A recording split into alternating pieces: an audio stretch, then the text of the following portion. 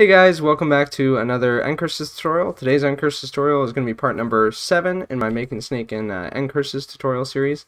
Today we're going to be talking about the snake and the snake piece, which I'll go into detail about in the tutorial.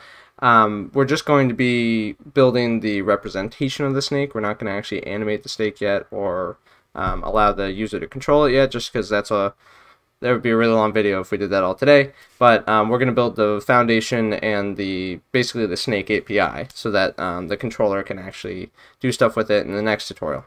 As always, if you guys like this content, consider giving it a thumbs up. If you want to see these videos right as they come out, subscribe down below and turn on all notifications if you want to see it again right as they come out. Feel free to leave any comments or questions down below, and let's just get started. As always, if you guys haven't seen the previous tutorials, I recommend going back to check those out. I'll put a playlist up above to those. You probably have no clue what's going on here if you don't go watch those, so go check those out. Also, these tutorials assume you have a basic understanding of Ncurses already, and at least somewhat of an understanding of C++, because that's what I'm writing it in, but you could always also do this in Python or something like that. Just you'd have to convert all the non-Ncurses stuff to Python. But yeah, I'll put a little card up above to my tutorial series on Ncurses if you're unfamiliar with Ncurses in general. But yeah, other than that, let's just get started. So just to start off here, I have gone ahead and created a snake.hpp file within our source folder. And that's what this is here. I'm just going to get rid of the sidebar to free up space.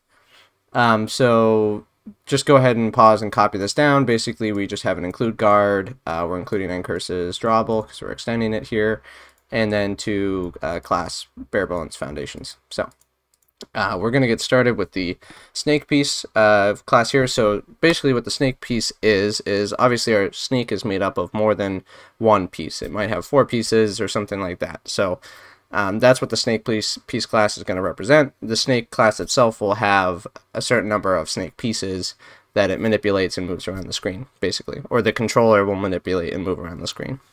So SnakePiece class is very simple. It's just like all of our other drawable classes. So it's going to have 2 constructors. The first constructor is going to be a default constructor without any parameters. This constructor is just going to set this y and this x equal to 0. And it's going to set the icon equal to the little hash symbol. That's what we'll be using for our snake. Then we're going to create a constructor with parameters. And this constructor is going to take 2 parameters. It's going to take a y and an x, like that. And what we're going to do is we're going to set this x equal to x and this y equal to y, like that. And that's it for our SnakePiece class. Pretty simple, pretty straightforward. The next thing we're going to work on is our snake class. So our snake class is essentially going to be a glorified queue class. So it's going to, if you're not familiar with what a queue is essentially a first in, first out data structure.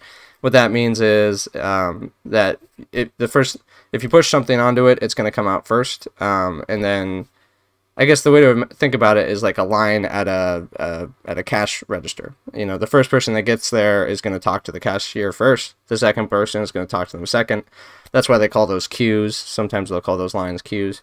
So our snake class is just going to be a queue, but it'll also have a direction associated with it. So as the snake moves along, it has to keep track of its direction. So essentially, that's our snake class is just going to be made up of a queue and a direction. It's pretty simple, but we couldn't just use a queue because we need to keep track of the direction somehow. So I'm going to pause here and go ahead and just fill out the basic foundation for the snake class to save some time, and I'll be right back and I'll explain all of it. So see you in a moment. Alright, I'm back, and so I've gone ahead and added a few things here to basically work on our snake class. So first thing right off the bat, we have to include the standard library queue class. This just makes it easier so we don't have to write our own queue class. Why not just use the standard library, which is pretty tried and true, and I know it works.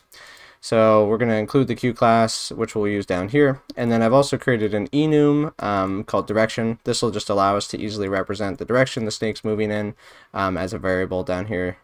So if you're not familiar with enums, go check out some documentation on that online. But anyways, Down here in our snake class, you'll see that we've added two member variables. One is the queue. It's going to be a queue of snake pieces, and it's called previous pieces.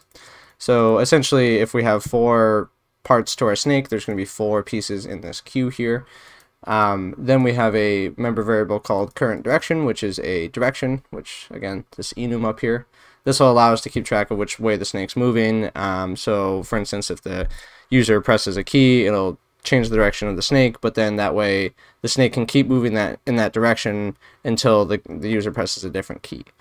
Then we have a constructor, add piece, remove piece, and then basically we need to get a reference to the tail or a reference to the head. So this actually adds a piece, this removes a piece. This just shows you what the tail currently is, and this shows you what the head currently is. Alright, so right off the bat, we'll work on our constructor. So the snake constructor is actually going to be very simple. The only thing we really need to do is set our current direction. So by default, our current direction, I'm going to set it to down. The nice thing about enums is it'll know that we're referring to this down up here. So that's what this is saying. It's saying reference this down in the enum direction. So that's all we need for a snake constructor. And the next step is to work on add piece. So essentially what we're doing with add piece is we're adding an item to our queue. So in order to add an item to the queue, we're going to say previous pieces dot push. So we're going to push that piece onto the queue. So what this will do is it'll add another piece to our queue following the queue order where it's first in, first out. And I'll explain, a lot of this will make more sense as to why we need a queue in the next tutorial when we actually do the controlling and animating of the class. But for right now, just trust me, we need a queue in order to do it properly. So the next step would be to work on remove piece. So removing piece is also pretty simple. We just want to pop so we want to do previous pieces dot pop. Now what pop does is it just removes the last element from the list, or I guess it's the first element. Depending on how you look at it, but yeah, it pops an element off of the queue, and it doesn't return anything, it just removes it from the queue.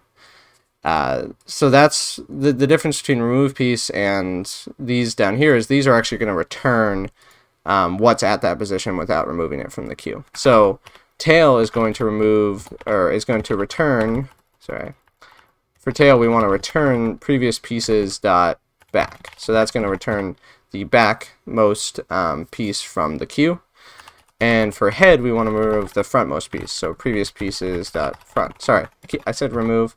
I meant to say return. So we're trying to return the backmost piece, return the frontmost piece. Nothing's getting removed. Everything's still within the queue from these functions. So these don't make any changes here. They just return a value. All right. Now with that in place, we have the basic foundation to basically do the next tutorial where we actually control the snake. I hope you guys like this tutorial. I hope you guys are looking forward to the next one. If you did like this tutorial, consider giving it a thumbs up. If you want to see the next one right when it comes out, consider subscribing, turning on all notifications. If you have any questions or comments, please leave those down below. I promise a lot of what we did in this tutorial will make sense in the next tutorial. I hope you guys are having a great day, and I'll see you in the next one.